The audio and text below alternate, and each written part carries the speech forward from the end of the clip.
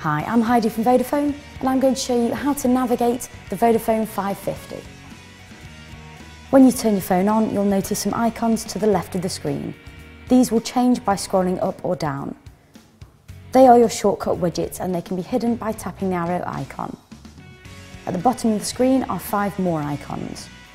The first icon brings up your main menu where you can see all of your apps. The second icon opens your phone book, which allows you to store and find your contacts. The envelope icon takes you to your messages. The dialer icon takes you to your keypad where you can type in a number. And the final icon opens up your internet browser. Here's a great tip. If you want to change your profile, hold the power button and you'll see a number of icons pop up.